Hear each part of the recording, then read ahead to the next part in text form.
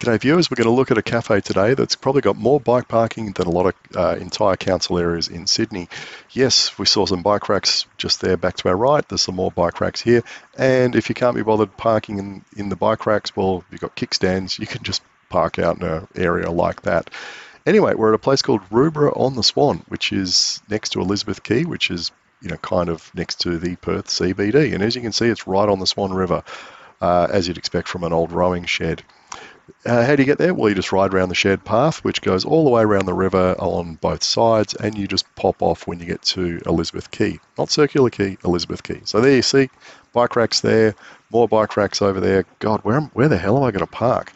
You're just spoilt for choice. It's a really amazing thing you find over here sometimes. It's just like, my God, I actually have to make a decision about where to park the bike because I can just do it anywhere. Very pleasant sitting outside on this particular day. I'd already had breakfast, so I just had a lemon tart and a coffee. And the tart was good. Had to send the coffee back and get a second one. Very rare that happens, but I think it was a misunderstanding there over the order. So second coffee was top notch. But as you can see, the view from there is really quite good, except you don't really see that from where you sit. Next time I go, I'm going to try and wangle a better seat, I think, where you can actually look out over the river, although I suspect most people are just sitting there looking at their phones and don't care about the view.